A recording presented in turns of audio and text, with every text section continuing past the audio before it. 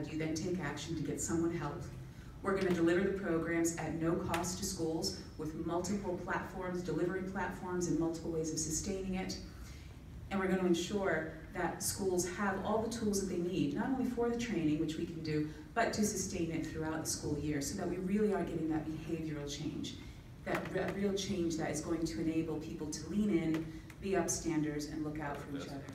Should an alarm go off this afternoon or had gone off this morning, we immediately go to the panel to see where the trouble spot is.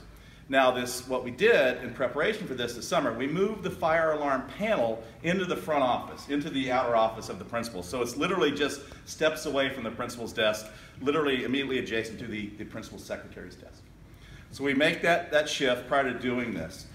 So alarm goes off, we look at the board, where is it? We determine where it is, and we immediately silence the alarm. And students and teachers know not to evacuate.